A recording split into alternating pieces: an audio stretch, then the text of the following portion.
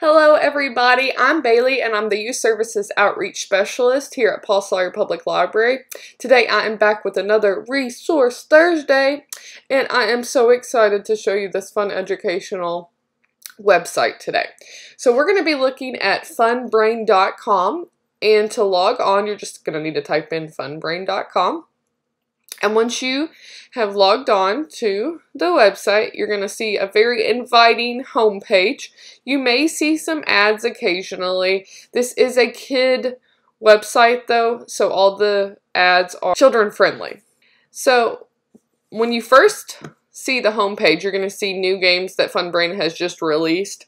I played this one just a minute ago, this Coral Reef, and it was a really fun game to play. It had all sorts of educational facts that popped up on the right hand side as you were playing the game. When you look at the top of Funbrain, this is where we're going to look at next. We're going to browse by grade. So it's got pre-K all the way up to 8th grade. And when you click onto the specific grade, you'll see different games that pop up, different books that you can read, and so on and so forth. Also, if you look here in the bottom left hand of each book or game, it's going to tell you what grades this game is focused on.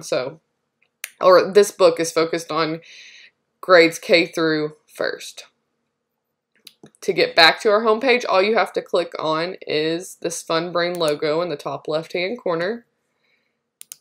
And each grade looks pretty similar to the next.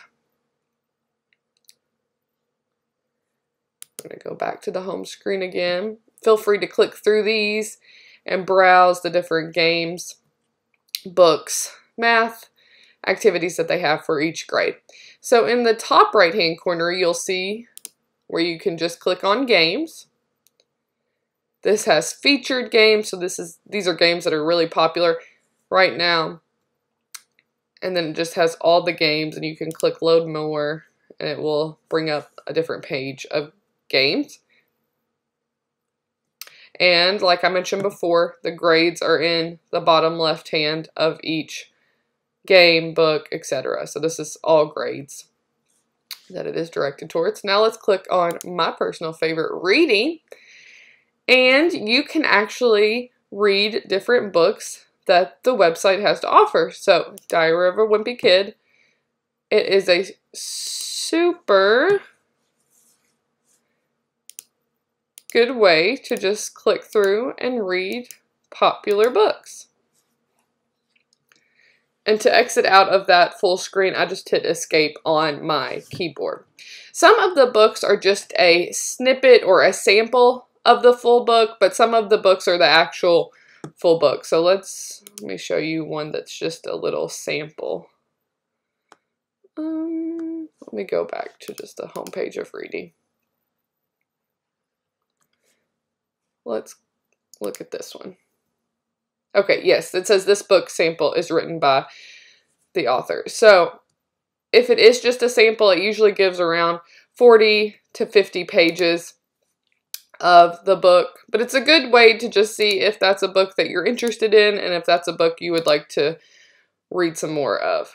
And then it has a link where you can buy the book, or you can come to the library and check it out. But it will tell you if this book is a sample or not in the bottom.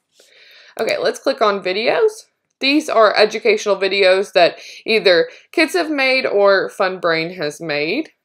And like the games, the grades that it is directed towards is in the bottom left. So this is grade 2nd through 8th that you can watch these. And like I said, these are all kid-friendly videos. Playground. These are similar to the game section of the website. It just is more not necessarily educational games. They're just fun little games that kids can play. Okay, last, let's look at Math Zone. And you guessed it, it is educational Math Zone games. And all you need to do is just click play, and you will be taken to the game.